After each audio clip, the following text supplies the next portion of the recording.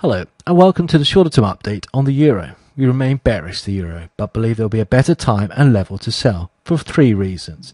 First, reaction from 139.70 is too large to be part of the downtrend from 149.40 and is therefore either part of the correction or the correction itself.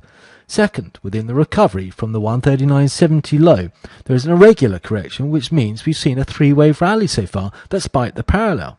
However, the euro has only just broken the downtrend line from 149.40, and if the cable trend line break is our guide, this suggests a larger and longer correction to the 14-day decline than the current 4 days.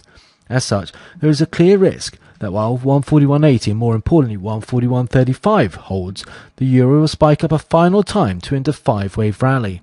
Thirdly, the decline from 143.45 looks suspiciously like a 3-wave down to the 1.236 of the A wave, which suggests the whole thing since 140.45 is an irregular correction that should end on the next new high at 143.40, the current 5 equals 1 target, and the 38.2% retracement, with a small risk of 5 equals 1.618 of 1 at 144.35 and the 50% retracement. So it's as this next spike fades, or a loss of 141.35, that would be happy to sell again for an attack on the 139.70 low. Good luck and have a great day.